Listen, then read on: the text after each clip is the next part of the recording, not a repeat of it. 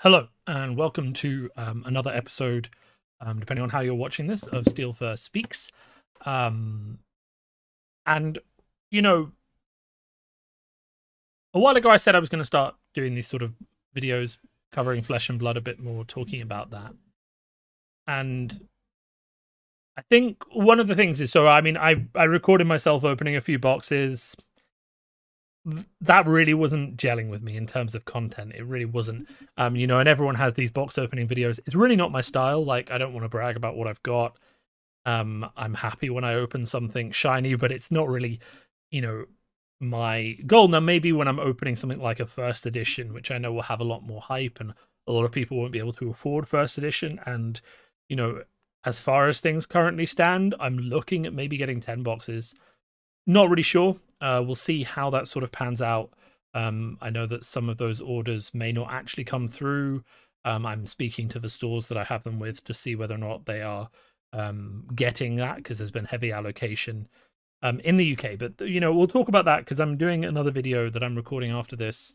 I don't know which one I'll publish first, about why you should play Flesh and Blood and why it's an interesting time to get into the game. And that's not really to do with first edition, but it is to do with just the feel of the game and how, the fact that certain deck building options are limited increases your ability to sort of get into the game and collect it in a way that lets you play the classes you want without spending a lot of money.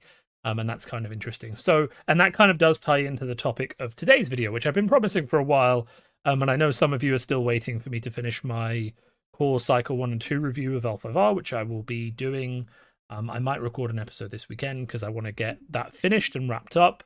And obviously the reason that has been delayed is that any L5R time I have had free for a certain period went into the work I've been doing with the continuing committee business for L5R, where we've, reached the stage where we've picked people out from all the applications. People have settled in, chopped and changed a few things, and sort of the team now is starting to, I would say, get momentum towards understanding what the project entails. I wouldn't say reaching the point where they're doing stuff, and I don't want to speak for them, and I'm sure they'll have announcements. But obviously with all these sorts of projects, there is a lot of groundwork to be laid.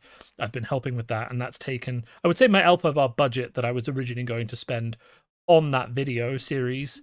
But I am looking forward to getting back to it now over the next week or two.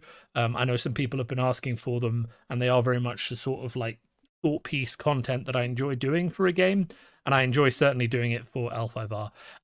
So I will get back to that next week. May record an episode this weekend, but at the moment we're here to talk about L5R, and we're here to talk about the LCG model and the TCG model in general. And you've got obviously the LCG model, which is copyrighted. We have that logo there from Fantasy Flight Games, and we also have other LCGs that just aren't, called LCGs, but they're still LCGs. So really, you don't need to get complicated about that.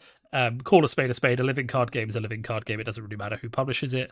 FFG's lawyers, you can do whatever you like. I don't care. Because this is just a fact. And then of course we have the trading card game, which is the the iconic, the classic. And the main difference between them, for those who don't know, who never played an LCG before, and all you've heard of is Pokemon, Magic, Flesh and Blood, whatever. The primary difference is that a trading card game is more of a random based system. You buy a pack from a set. The set has a certain number of cards. The pack has a certain number of cards of certain rarities. Buy a certain number of packs to get a certain number of cards. There's distribution. And essentially it's a bit of a gamble. You could get big and get the big hit. And because there are random distributions of cards, certain cards are worth more of, theoretically the breakdown is that if a box is worth X and the odds of pulling a card are Y, then the value of a card should be based on a percentage of its likelihood of being pulled from a box. So, if a box is worth £70 and you are guaranteed to get a card, then it's kind of like a 1 in 70, so maybe it's worth like £2 or £3 because you're going to get one in every single box. Whereas if there's one card that shows up in, say, 50 boxes, then you start to get up to the price of maybe £400 because it would take you roughly 5 boxes to buy it. So obviously, there's a value there. It's called Oh, there's the term for it. What is it? Expected value from a box. But it's just the calculation of how much a card is worth. Often that's how it works out. Often it's just supply. The first time someone smacks down a certain amount for a card, everyone thinks they're going to pay that. If people keep smacking down that amount for the card, then it sells for that much. And that's just how much the card is worth. That's TCG's limited supply of certain rares, chase rares they're called, means that people will buy more of the product, and not everyone will be able to get all the cards. Living card game is kind of the polar opposite. So packs are released. Each of those packs has a set card containment. So you might have 100 cards in a pack. Those cards will all be play sets. So 3 cards, 4 cards, however many the game lets you play. And you'll pay a set fee, which is, I think, in the games I've played, £15 for each of the packs, and you'll get a play set for £15. So you have that comparison. One game, everyone gets a playset of everything just as a price of buying the cards. And in the other one, people get, say, a distribution of cards based on whether or not they're going to do that. So, if we go to like random, magic, booster, draw, generator, I'm sure we can find something here. Magic the Gathering sealed deck generator. Okay, cool. Let's bring this up so you can see what I'm seeing. All right, now let's just say, so we go to Time Spiral Remastered. Generate my sets, okay? And I'll do this. And you'll see that in this, I'll pick 6 packs up. And I'll get a random... Sorry, just gonna...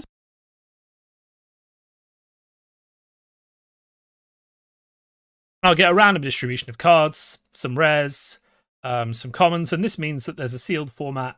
That every deck is different, and some people will get the good cards and some people won't, and there'll be a good mix of different cards in each pack, and I can build different decks every 6 packs I open, and the whole sealed aspect, which is quite a big deal.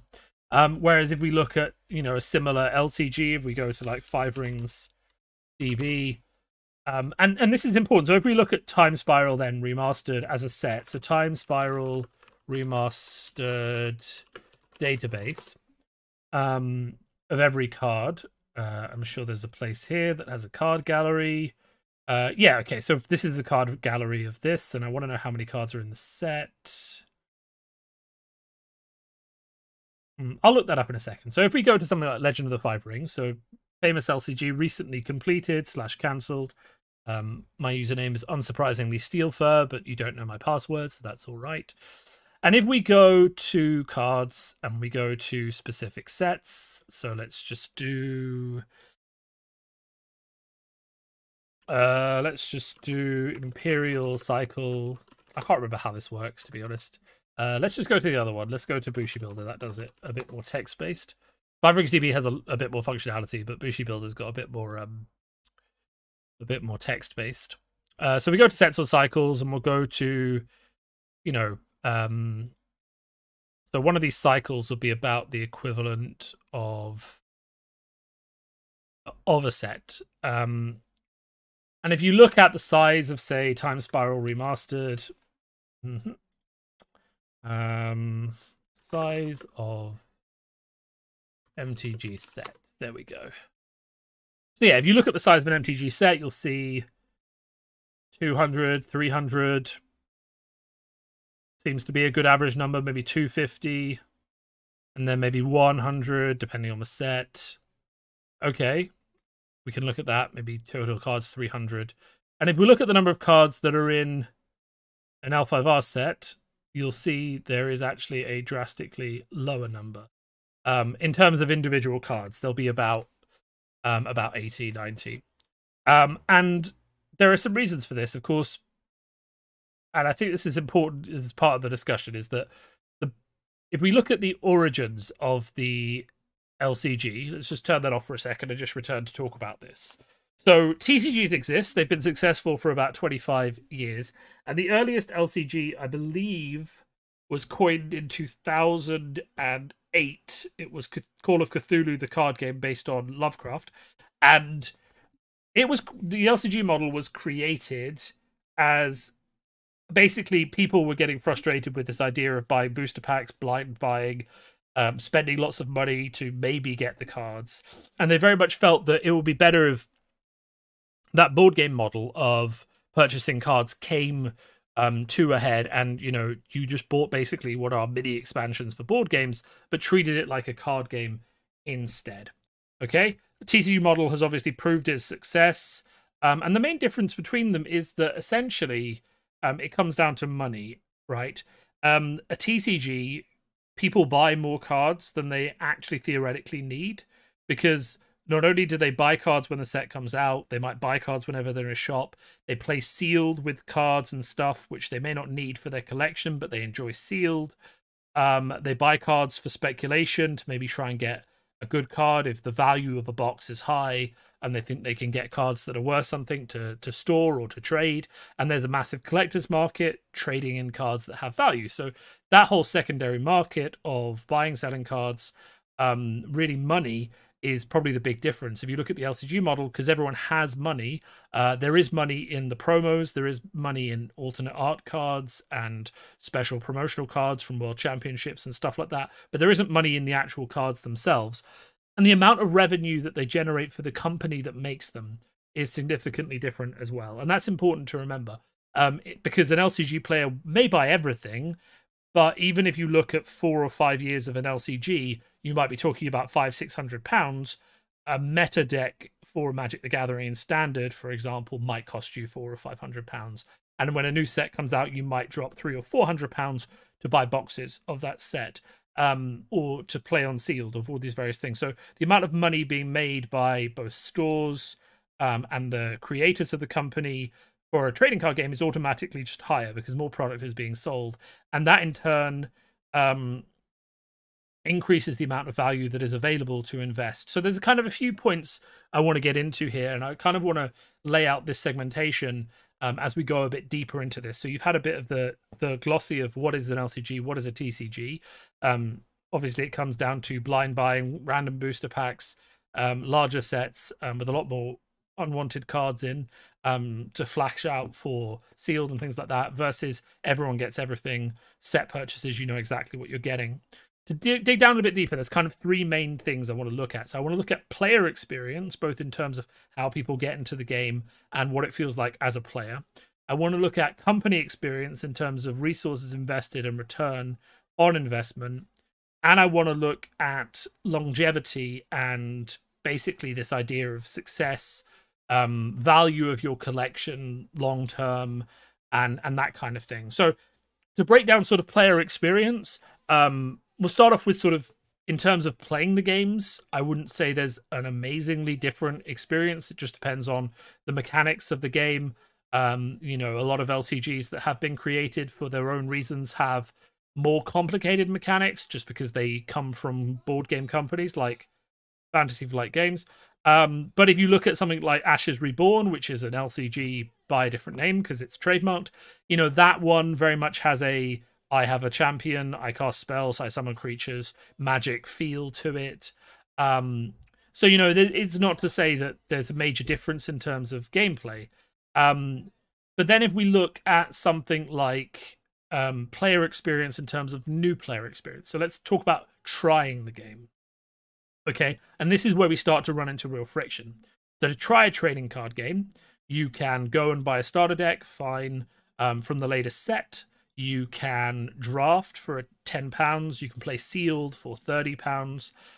You can play basically play a non-constructed event where everyone is on an equal playing field, and that's the draft and the sealed, where you might theoretically have a chance. Now, obviously, skill plays a big role, but you theoretically have a chance to be on an equal playing field as everyone else, and you can do that a couple of times once a week, you know, until you have a decent collection, and maybe you get into Pauper, so you know the common based Magic set where everything costs £2 or £3, and you build that common deck, and everyone's happy.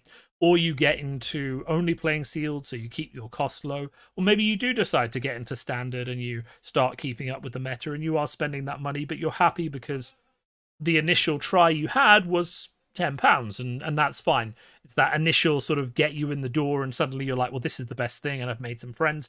I need to come back. I need to keep playing this game.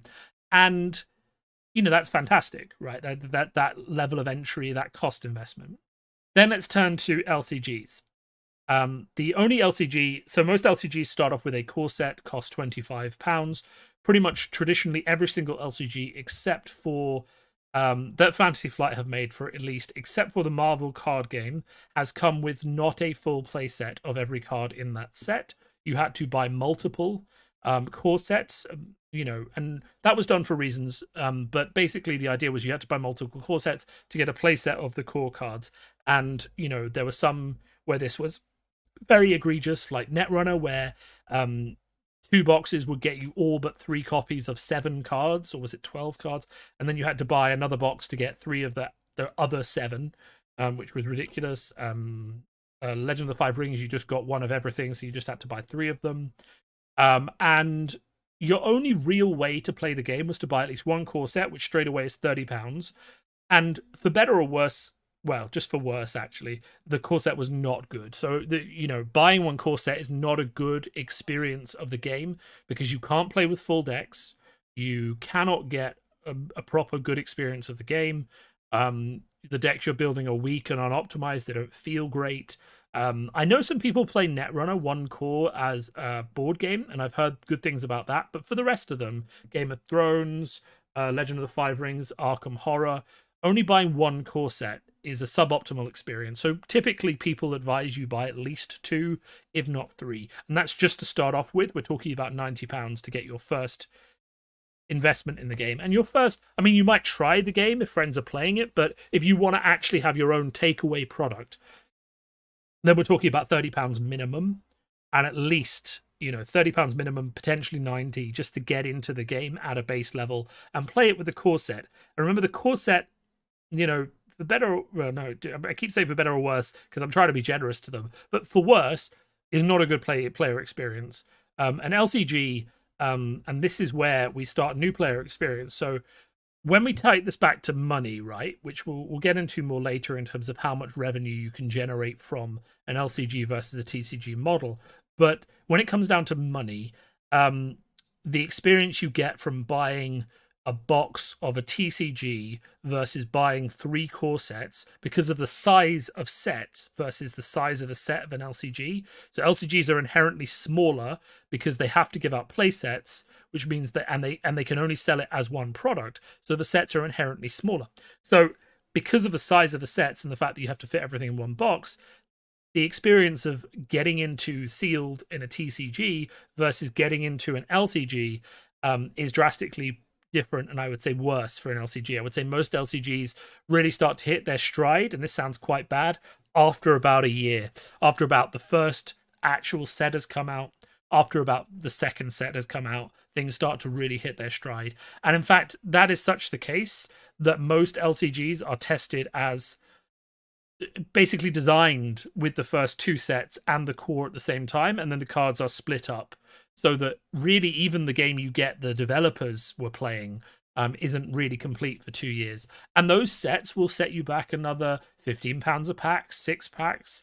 So that'll be math people in the chat, about another £90, £180 to get that full experience. So then we're talking about, 260 quid to get a good gaming experience that I would consider, well-rounded with more balance. And the first year of L5R was great, and the first year of a lot of the LCGs I've played has been good, but certain decks just didn't have the cards they needed to perform. They really only started to get fleshed out 2 years in. Certain clans were good just because their first group of cards in the core set were good, and nothing came to counteract them. So that is really a problem. New player entry. There was only 1 attempt, and this is quite interesting if you look at how the LCG model has evolved. So there was an attempt during the Game of Thrones 2 era to release starter decks, but they didn't really sell very well, so that was never attempted again. But if you look at the way that Marvel Champions is currently running, so a core set is now just a board game price, so it's just £60. But within that £60, you get 5 full playable decks that you can build. You can't have more than 2 or 3 of them open at the same time or up at the same time, but you can. And you get 3 or 4 villains, and it's actually really good value for money. But the important thing is, and this is a lesson that living card games have learned, is that the entry point needed to come down. So actually any deck you buy for Marvel Champions is a fully playable deck. So if your friend has a core set and you really like Captain America, you can buy Captain America and play that with your friend, and it will have a full deck as well as copies of other cards. So they are kind of learning, but the fact is that still getting into an LCG as a casual player, especially any of them that were competitive, I would argue there are no competitive LCGs left, really, except interesting, and this is interesting, so I mentioned in my last video Ashes Reborn, and Ashes Reborn very much does what Marvel Champions does. So I actually have, hold up one second, let's go and pull, because it is actually print day and delivery day for Ashes Reborn. So you can see, let's hold them up to the camera. Fantastic art. So this is Ashes Reborn. This is a reprinting and reforging of Ashes 1.0. So they've updated about 30% of the card base and done a 2.0 edition direct on subscription. And, you know, each of these decks, and I think this is important, you see there's a character on the front of all of them. Each of these decks is a deck. Right, it has spare cards, it has spare copies of all the cards you need, but each of them is essentially one deck. And what that means, same as for Marvel Champions, that when you sit down to play one of these decks, you probably need a core set, because the core set has the dice, but you can buy the dice separately, right? So you could enter Ashes Reborn if you really liked a specific hero and the way they looked, for the price of £10-12 plus £3 or £4 for some dice. Alternatively, you could buy one of the deluxe expansions, which come with the dice for that champion, and they're single dice. So, for example, the Lawbreaker, I think it's Lawbreaker or Lawmaker expansion brings in Justice dice, I think, and that is both a deck and the dice to play that deck. So you could buy one of those for 20 quid. That's your entry model. So that's how LCGs have evolved. Sadly, it didn't evolve quick enough to save any of the competitive LCGs that Fantasy Flight were making, but maybe Ashes Reborn will stick around for a while as a competitive LCG model. We'll really see. I think my takeaway on that in terms of new player entry is essentially that it needed to be easier than it was for the majority of LCGs. And even if you provide a new player route, because of the quantity of cards and the pace that cards are being made for an LCG, which is often 1 or 2 cycles a year, an influx of maybe 180 cards, 200 cards a year or something. Rotation never really happens, you know. So whereas in TCGs, because the money is being made to keep printing sets and 3 sets a year, you can rotate. You can take cards out, you can take cards away. With the amount of cards being made for an LCG model, and the amount you need to actually reach critical mass in order to actually have a rotation without just ruining the available card pool, the fact is you can never rotate. So a problem card is a problem card. And one of the things that every LCG I've played has suffered from is that initial core set, which was played in a vacuum without players having it, turned out to be either too strong or too weak. And then that affected the rest of the game, and the rotation never happened. So the game died. So, but also because rotation never happens, the buy-in for the game, even if you like one deck, right? So taking Ashes Reborn again for an example. So the entry point is good. You can pay £10 or £20 to get into the game.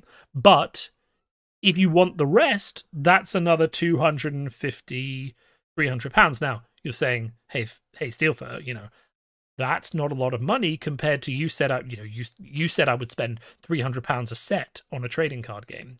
And you're right, it's not, but it's about mentality of what you get for that. So there isn't that excitement or that ability to buy in small amounts usually with an LCG. It's big purchases. If I want everything, I know exactly what I'm getting. There's no excitement. There's no, well, maybe I can pay this purchase off if I open that expensive card. It's just, oh, well, I pay that, and then what's my collection worth? LCGs typically, and I'm going to say this, typically the value of the cards does not increase, right? It does not. Typically, it decreases when they're played, or it remains roughly static, because something like Arkham Horror, for example, if you have a full cycle and it's reasonably good quality, you can typically, because it's like a board game, as long as it's in reasonably good quality, you can typically get most of your money back for that cycle, because someone will just buy it from you. You've played it enough, it's sleeved, it's in reasonably good condition, and they want the cards, so they're just going to be like, okay, well, I'll give you minus 20 quid or something, but give me the whole cycle. And they don't want to go and find all the little packs, and there's a good economy in selling on I've got enough out of Arkham, so I'm going to sell on my Arkham. And there are some outliers where, because LCGs don't print as much because it's not as easy to print all of these on-demand packs that are each single products that have to be bought. That some LCG products do go out of sale, and there is actually a lot of scalping going on at the moment. For example, in the Arkham horror world, because some of the cycles are out of print, and they will tell stories, and people are in lockdown, and they want to see the story, and they're not getting that because it's not being reprinted fast enough. So LCGs are they're just a whole problem, right? And I don't feel like the solution was ever really found. But from a player perspective, routes of entry was always problematic. Total buy-in was always attractive because you have these TCGs running on and they're like, give me £300 a set. And then you have your LCGs who are just laughing and being like, well, no, give me £100 a year. And then, you have everything. And it's kind of like, from a player perspective, the LCG is obviously the better model because you know exactly how much you're spending. You're getting a full, complete game. You don't have to spend a lot of time chasing rares and all these other things. You're just getting a set thing. And also, and this is kind of important from a player experience, the meta becomes very defined and, controllable and changeable because everyone has the cards. And this is something I kind of want to get into, actually, because I think this is the last kind of big point on player experience, right? So you've got two things going on here in terms of supply and demand of cards, right?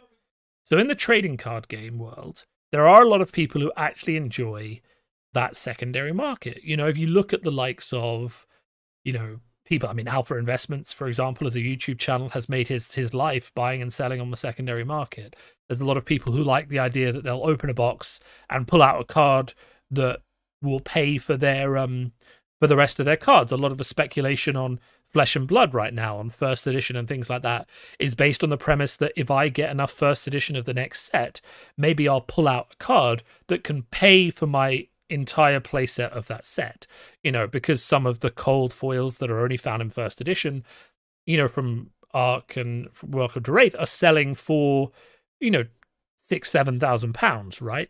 And by that logic, if I open one of those cards, that's going to cover my total investment in Flesh and Blood. Now, I probably won't, but people like that. And people like the time that they can invest in making their collection good, in foiling everything. And that is a huge thing for card games that LCGs completely miss.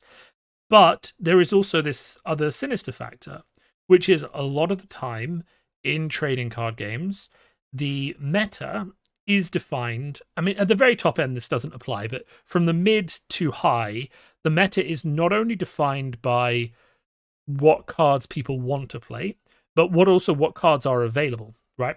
So you have people who will go and win tournaments, and they won't necessarily win, they won't necessarily be playing the meta card, right? So,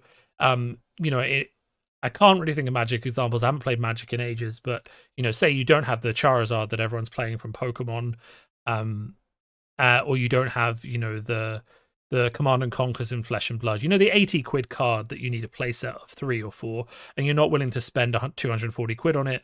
So you're running something else, but suddenly that something else you try becomes innovative and it becomes good and it works, and then you have this meta definition by what people can afford as well as what people want to play. And I've heard it argued, now I completely disagree, that a meta defined and created by scarcity is actually a good thing because it creates more variety. It creates interest in chase cards, it creates interest in trading, and it fuels that whole secondary market of trading, things that get people interested. Now, personally, I would prefer the idea of a meta where your wallet size and your ability to be cunning about getting cards from people and all those sort of things doesn't determine how well you can play a game or how good you are at a game. But, let's be realistic. That is one of the reasons for huge amounts of diversity in card games. And that is one of the reasons why, if you look at Magic, Red Deck Wins is usually good and being played by a lot of people because it's often the cheapest meta deck. And a lot of people would play that deck regardless because it is a cheap option, which in turn then defines the meta, right? So, and you see the same thing in Flesh and Blood. A lot of people would play Ninja, but all the Crucible stuff is expensive. All of the, the Mask of Momentum is the most expensive Legendary, all that kind of stuff. It requires Command and Conquers and E-Strike. So they start playing Warrior instead, because Warrior is a good counter for Ninja, and the cards are slightly less expensive. But then Warrior's too expensive as well, so people think, well, what's a good counter to Warrior? And they start playing stuff like Wizard or things like that, where the cards aren't as expensive and you have more options. So in many ways, I would agree with the person who said, well, look, actually, you've got to think about this, that TCG card scarcity does create meta, and that is valuable. Whereas in an LCG, the best deck is the best deck, and everyone can play it. That's not to say the LCG doesn't have innovation and ability to change. I think an LCG model with a large number of cards does breed the same amount of innovation as a TCG high-level meta. Because remember, at the high-level meta, everyone has the cards, and there's not a question of, the top 8 of that tournament didn't all have a playset of Command and Conquer. Very likely they all had a playset of Command and Conquer. They could build whatever they wanted. They just used the best card. So at the highest level, there's parity between the two. But in general, there is that divide. But then again, in Magic, it has led to other formats like Elder Dragon, where you only need one of every card, EDH, the Highlander part of it, Commander, Arena Singleton decks, where you can only have one of any card, Pauper, where everything has to be common. That innovation doesn't necessarily happen in LCGs because everyone has all the cards, and that is definitely a problem. So that kind of covers off player experience. So next up, I really want to go into... well, I guess we'll just talk small about... I know I've already talked about rotation, so let's not talk about rotation. Let's go into actual money that you can make from card games, right? So I can bring up a spreadsheet. I'm not going to show you spreadsheets, but safe to say, as a business analyst, as I am in my regular life, for those of you curious, I look at telecoms and networking and stuff like that. As an analyst, oftentimes you're just trying to figure out how much money a company makes. You're trying to sit there and you're trying to say, okay, well, I need to figure out the size of this market, and I can't do that because I don't know how much money this company makes. So I need to start making S's and guesstimations. By the way, this is my R2D2 mug. Please appreciate it.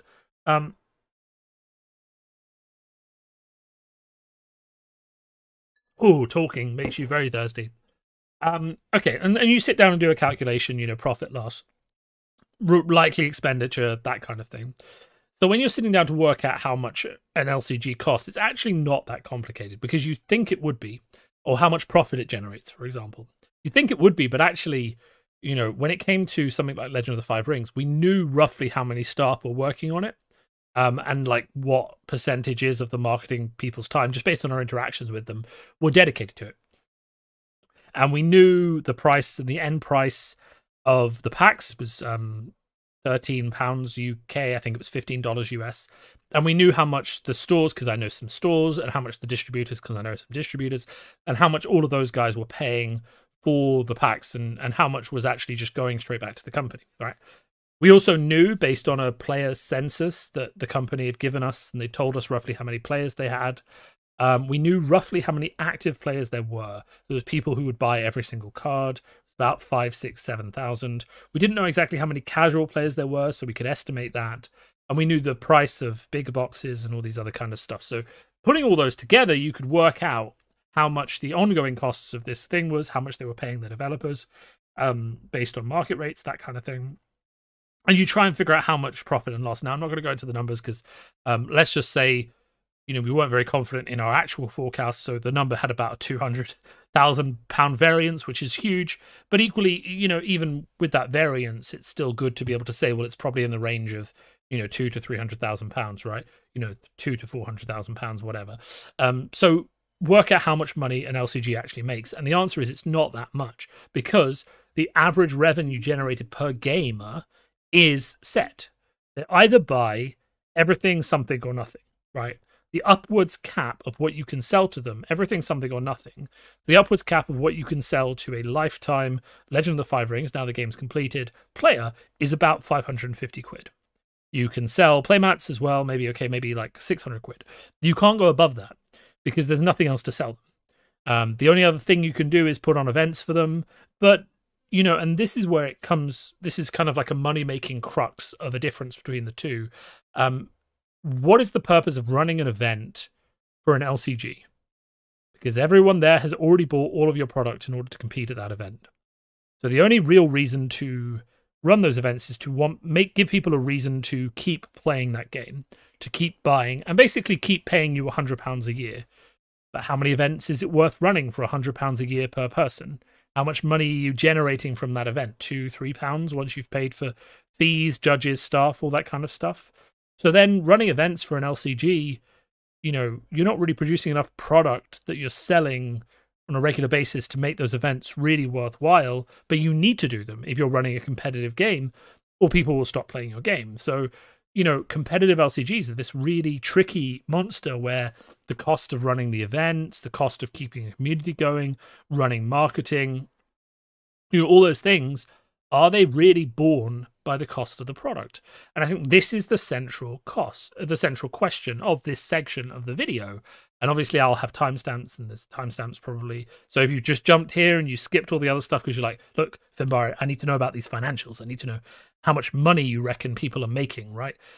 So if you just look at that, right, 5,000 players, each product costs 15, they're releasing 10 to 12 products a year.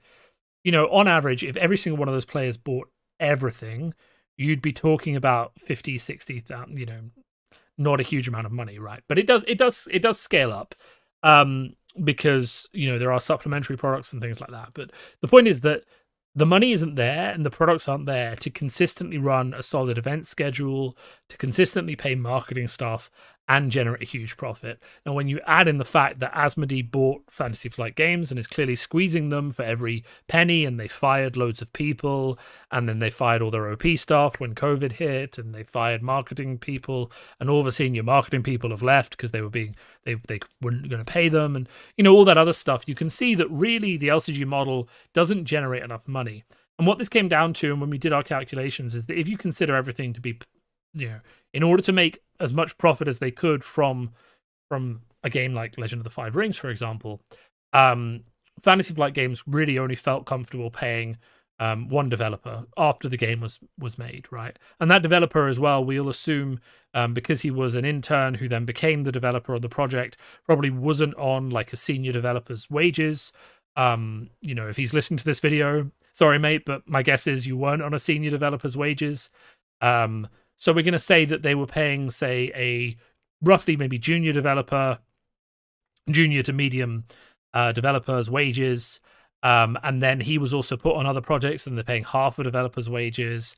And they really weren't willing to pay more for 2 developers or 3 developers, when, as most people would guess, to design a competitively balanced game, not a board game where people can chop and change if things are too powerful for their tabletop, or a cooperative LCG where again there's an element of self-balancing, because if something's too strong, people will just be like, look, can you not put that card in this time because that's too strong, and that kind of thing. In a competitive game where people are going to play cards unless you take them away, to truly design and balance one of those takes more than one person thoroughly. And then you look at a trading card game where people are spending £300 a box, where stores are paying, now I know this because I've been listening to Alpha Investments and other channels like that, stores are paying £70 a box to Wizard, and then selling that on, making their own profits, but $70 to $80 or whatever for a box, and then selling it on and making a bit of a markup. So if that's all going to Wizards, and they're how many boxes of a set is each store buying? A couple hundred. So instantly you begin to see the huge difference in terms of revenue generated for the company that makes it, right? LCGs pretty much generate what I would consider to be board game level revenue, whereas TCGs generate revenue much, much higher than that, which in turn leads to all of the perks. It leads to more designers. It leads to paid playtesters. It leads to rigorous playtesting, because if you mess up a set, people aren't going to buy it, and suddenly your stores hate you because they're not selling the product. It leads to incentive to continue running high quality events, casual events, competitive events, whatever, for people, because you want them to keep buying your product and keep running Sealed and Friday Night Magic and whatever Flesh and Blood's version of Friday Night Magic is going to be when stores open, and all those other kind of things. So the very fact is, and this is simply what it comes down to, if you think about the amount of money that an LCG makes versus a TCG, we are really talking about very, very small sums to huge sums, right? And it's not true of every TCG. Obviously, there are niche TCGs that don't make that much money. You know, as far as I know, Shadow Fist is still being printed. That's an old one. And there's loads of smaller ones. But the fact is, just in terms of revenue, not only do LCGs make less money, there is less incentive to keep an LCG crowd constantly engaged with your game, because stores aren't making money from them. In terms of regular sealed events, they will literally just sell one pack to one person once a month, which is not a good revenue generator for stores. So stores don't want to stock it or invest the time. You're not making that much money from it, so you don't want to invest the time. There was not even Legend of the Five Rings or a demo for any LCG except Marvel, which is, again, Marvel. So that's a whole other thing. At any of the FFG stands for the past 3 years, even when the game was going strong, they were not demoing it to people because, well, there were many reasons. It was too complicated, but it was also just because it's not the big money. If someone comes to your stand and they buy Twilight Imperium, that's £80. If they buy a core set of Alpha Var, that's 30, but then you don't have the rest in stock, because why are you bringing all of it to the event? You're not doing that. So, but they could buy Marvel Champions, that'd be 60 quid. There's lots of nice revenue generators, of which LCGs are not one of them. So that's kind of the two main topics I want to get into, and I'm cautious that this video is getting quite long, but I feel like we've covered a lot of the ground that I wanted to cover in this big think piece in terms of LCGs or TCGs.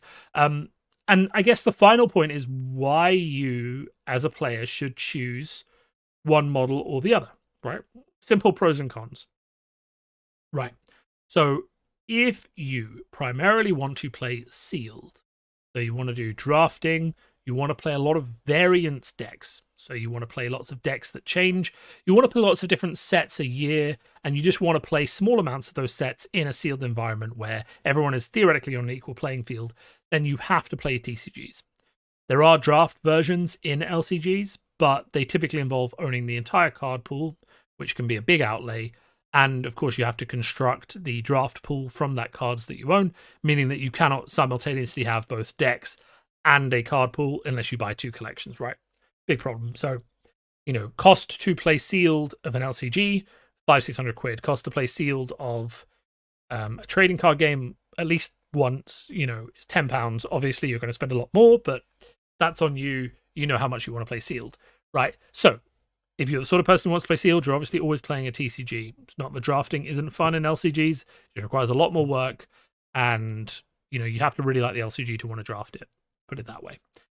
If you want to play regular, store supported, like heavily supported events with huge communities, like massive events, then you have to play a trading card game. They're the only things that get to that scale. Stores all love them because they make lots of money. And that's it. Okay, there's no other option, really. There are competitive events for LCGs, or there were, until this last one got cancelled, But if you wanted to play like Netrunner, for example, Nisei, the continuing committee for Netrunner, ran the World Championships, had 300 people. That's not Magic the Gathering or Pokemon levels, but it is a consistent and solid community that has a high-level competitive element. So there are, you could play an LCG and be a very strong competitive player. And in fact, this comes on to the next point. So I want to play the cutting edge of the latest meta in the game, right? And I want to play it with a consistent competitive environment that values competition and takes the game very seriously. And the true answer here is either just pick based on how much money you have to spend, right? And how much money you're willing to spend on an annual basis, right? So if and the theme as well. So if you like Cyberpunk and you're only willing to spend 50, 60, 100 quid a year on a game, then you should start playing Netrunner, because it has a really strong competitive scene. Nisei do rotations all the time. It has a really fun asymmetrical style of gameplay. But those are gameplay elements. On the more LCG versus TCG elements, you know how much you're paying every year. You get 3 copies of every card. You can build any deck in the meta. You can be a top meta player with a meta collection for a set amount every year. And you can really, really get into every single release that comes out, because you don't have to worry that suddenly it's going to cost you loads more because that card became rare and then it spiked and then, oh God, how do I keep up, right? So if your budget is your primary concern and you're not looking at theme and things like that, you just want to, I know I want to play a competitive game, but I don't have the budget to play a huge game, then you need to look at stuff like, you need to look at some of the living card games. Ashes Reborn should have a tournament scene of some kind. Netrunner has a fantastic tournament scene. My own favorite, Legend of the Five Rings, may have a fan tournament scene in a year or two, so you can have a look at that, though the game as it is now may not look like it does in the future. Who knows, if it keeps going or whatever. My point is that LCGs are a perfectly viable model if budget is one of your main considerations. Okay, moving beyond that, if you want to play something that changes a lot, and I mean like a lot, as in I want a meta that changes every 3 months to 4 months, and you don't care about money, then you're going to a trading card game. You're going into Standard, and you're going into, you're going into that where there's going to be a new set every 3 months. It's going to have loads of cards in, and you're gonna constantly be buying, chasing cards. Like, you want that big secondary market. You want to be chasing cards. You want to be building those decks. You just TCG all the way, right? And that's basically what it comes down to. If you are a casual player with a reasonably strong local community, you just want a small group of people, 20, 30 people who really like playing a game, and they all want to buy in. You don't want to have this weird price thing. You don't want to be haggling with your friends or trading with your friends. You don't want a room full of bulk. I mean, seriously, if I start, I'm not going to turn the camera, but like, let's just turn to the left. Here's a welcome to Wraith box. I've got 10 more back there. And I mean, okay, this isn't exactly bulk because, we've got a playset of Command and Conquer, and we've got a playset of Ancestral Empowerment foils here. And, here's my Metacarpus, and here's a Storm Striders, and here's a Cold Foil Crucible, and here's my Tunic. So this isn't bulk, but my point is this box has a lot of, this box is the only box I have that isn't full of bulk. I've got loads more behind me. I've got Lord of the Rings. I've got Lord of the Rings bulk right here. This is a starter deck from 20 years ago. Piles and piles of bulk. So if you don't want bulk, if you want a set collection that's really neat and tidy, and that just gets updated with an expansion every now and then, go for an LCG. If your partner is concerned about how much you're going to pay for a card game, play an LCG. And ultimately, I would say, if you've got a small community and you want to get all of them involved in the game, play an LCG. Pick one you really like, cooperative, competitive. Netrunner, great one, as I said. Legend of the Five Rings is finished now. If you and a community want to get all of Legend of the Five Rings and just play with it for like 3 or 4 years, there's 5 years worth of cards there. It could be a great experience. It's a bit of a heavy game, but if that's what you want, then go for it. Marvel Champions, cooperative, but, can be a lot of fun. Arkham Horror really appeals to small groups. But then something like Ashes Reborn, which is just relaunched, that's going to be a 1 versus 1 competitive card game. And as I said earlier in this video, the buy-in is anywhere from £20 up to, £30-40 just to get in for the dice and, to get your first deck. But you can stop there. You're just like, look, I really like bears. I want to play bears. So you buy Rin, who's got these bears that he plays, these frost bears, and he buffs the bears, and the bears attack, and you're just like, you're me, and I will play Rin. I will also play basically the Ashes Reborn version of Red Deck Wins because I like burning people. And I play Kano and Flesh and Blood for the same reason. But my point is that if you've got that tight-knit community, you're looking for something with a set price point to pay, LCG every way. But you could also consider, and this is important, running that kind of pauper, sealed TCG model, right? There are loads of small communities that are running, say, and actually I really like this format. It's basically called Scalable Sealed. So we start off with 6 packs and a sealed deck week 1. We play that for 2 weeks in a sort of league. Then we add another 6 packs from the same set, play that for another 2 weeks. Then you have a trade day where everyone comes in at the weekend and people can trade between their different sets, or you skip that if you think it's going to leave someone overpowered. But basically the idea is that everything has the same value because everyone is playing within the same pool. So if I trade you my blue card for your red card, but you were never going to play red, then the blue card and the red card have the same value, even though they're both mythics. And theoretically, in the external market, one might be worth 50 quid and one might be worth 20. But that doesn't matter because you're playing in that sealed environment and you have that little agreement. And then you can scale that up to the point where, depending on the card game you're playing, you add another set, you add in another 6 boosters until, you're 6 months down the line and you've you've slowly built collections for people while also playing in a format that values low power and values making the most of what you have, and mixing things up and trying new things with the resources available to you. So there are options for that same sort of small community playing by their own rules. And you kind of see it with games like Magic, where the most popular format at my local shop is not modern, it's not standard. Yes, they ran the old school World Cup, which is only cards printed in 1994 and 1993 to Magic, where every deck is worth like £200,000. Yeah, they ran that and they had 80 people. But if you go in there on a weekday pre-COVID, what are you going to see? You're going to see 10 people sitting at the same table playing Commander, playing EDH. They're playing by their own rules, they're having fun. So you can do that in either model. I think LCGs are great for that, especially because they have a transparent regular cost and a cap on buy-in. But if you set up certain rules within your TCG, you too can play that. So that's kind of really my main takeaways from here.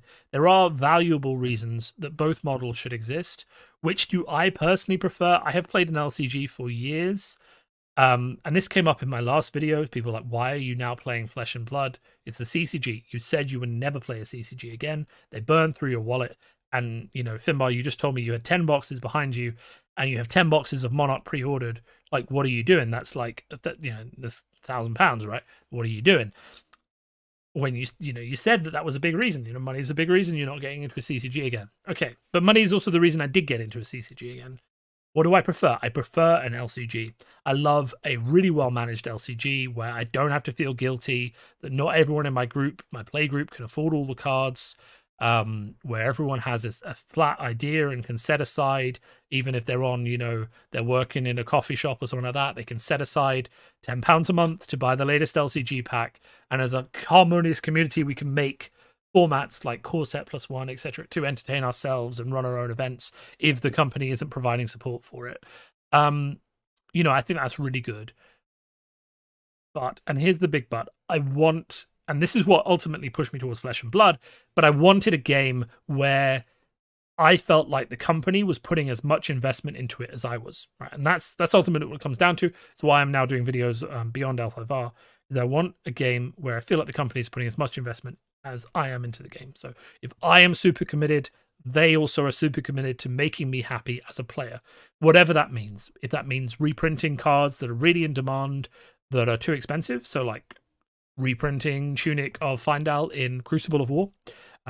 Still, we had the Unlimited announcement earlier today, so that price is coming down. Reprinting Magic staples in a core set, whatever. Running regular events, doing good price support, talking.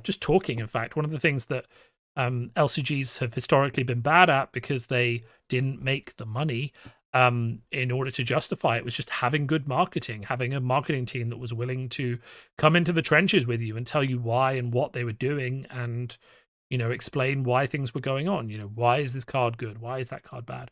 More importantly, I want a game where if I spend my £100 on a new set, I'm getting a set that was designed by many people, had a lot of thought and energy put into it, because it's a good product. It was a money maker for the company, so they were willing to spend to get a better product, because they know if they release a bad set, they'll lose customers. And LCGs traditionally have not had to invest in much in development, because they know that people are buying their model because it's cheap, and they'll keep buying it even though there's a few dud cards in it. And things have suffered because of that. So why to play an LCG over a TCG? Cost is a reason, but cost is also a reason to play a TCG, because my collection, theoretically, of my L5R cards is maybe worth 400 quid if I could get everyone to buy it. My promo collection, if the secondary market continues, is probably worth about the same. There's Worlds promos in there that people might still pay 20 quid for a card, but are they going to for much longer? Is it going to be a collector's item into the future? I don't know. We'll have to see. Whereas, if Flesh and Blood continues to be popular, will my foil legendary equipments drop in price? Probably not. The fact that they're unlimited of early printings might be important if I keep them in good condition. Probably not, but you know, they are not worth theoretically what I got them for, right? You know, if I pay £100 and then I sell them next year for £100, that's not depreciated value. That's fine. And if I play them in that period of time and the company I bought them from is investing loads of money, as LSS games are, into price support, then that's worth it too. So money ultimately it is everything it comes down to. And when I spend money on a new game like Flesh and Blood and I see the things they're doing to support the game, like air freighting the latest set from Belgium across the world, which is expensive as hell because they were worried it would be too delayed, like controlling and reprinting cards that they're worried about getting too valuable so people can't afford them anymore. And even just the separation of the collector's edition from the unlimited is kind of important. And we'll get into this a bit more in my Flesh and Blood video, which I'm doing in a second. But, you know, having a first edition that is special and all the collectors are going to chase and the value of that is going to go crazy, being followed up by an unlimited edition, which is, you know, by specific statement going to be printed if the prices go too high on certain cards, is just going to be reprinted to control the value of people getting in, is important, right? So let the collectors go crazy over their cold foil legendaries, their gold foil legendaries, but as long as you can buy the legendary for a class for about 70-80 quid, right? And you know that's the equivalent of a playset of 4 of the best rare in Magic in Standard, right? You're good. Like, that's a good entry point. And, you know, I think it's just so important. So there you go. That you have it. There's my LCG versus TCG video. I hope you found this enlightening. If you have any questions, please let me know in the comments. If you like this video, please give me a thumbs up and subscribe. I am trying to do more of these. I would like people to feel like I have things to say that are worthwhile. And, you know, if you want more of this content, let me know. Yeah, and that's it really. So have a good one, and I will speak to you soon.